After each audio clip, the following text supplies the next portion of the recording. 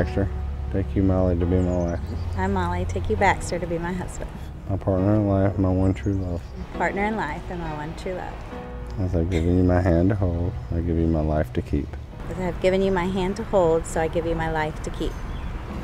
Now, Baxter and Molly have actually written some vows for the children at this time. Baxter? Lacey, Jane, and Millie, I vow to protect you, care for you, and love you so big forever, and to be the best father to you that I can, as I've been for my own children, Abby and Ford. All right, Abby and Ford. I promise to always treat you with love and respect. I promise to be a mother and a friend, and I'll cherish my life with both of you.